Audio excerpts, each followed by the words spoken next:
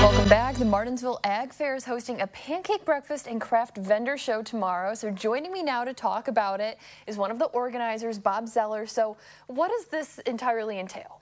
So we do monthly pancake breakfasts throughout the year. We'll start them now, then we'll go through like March. So this year we're doing something a little different. We're adding in a vendor craft market show while we're doing it. So we will start serving pancakes, biscuits and gravy, sausages, coffee, juice, milk, whatever. We'll start serving that from 7 to 1, and then the craft show will start at 8 o'clock and go to 1 o'clock. And with it, of course, you got to have food items with it also. So we'll have a bunch of homemade bake items, as well as I think we have 17 craft vendors set up to show up tomorrow. Tell me a little bit about those vendors. Do you know what are some of the things they're bringing in? So we have a high school student that does wooden signs, horseshoe stuff.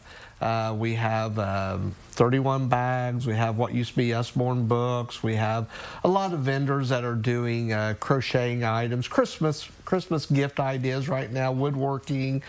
We have one vendor who is taking some wood from our grandstands that we're working on renovating, which is kind of why we're doing the fundraising, and are making craft items out of the wood from our grandstands even.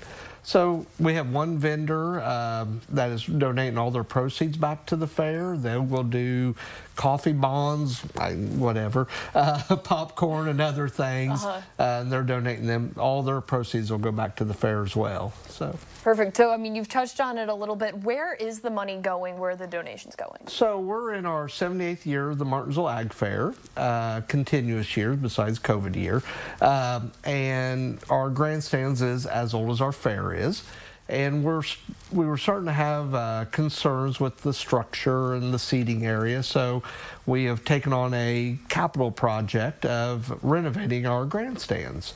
So we are tearing out all of our bleachers area, we're pouring new concrete, new walkways, new lighting, new ventilation, and all that. So this is just kind of a small touch of what we're doing for fundraising for our grandstands. And to you, why are all those updates just so important? Why are they important? Safety is the biggest thing. We don't want people getting hurt.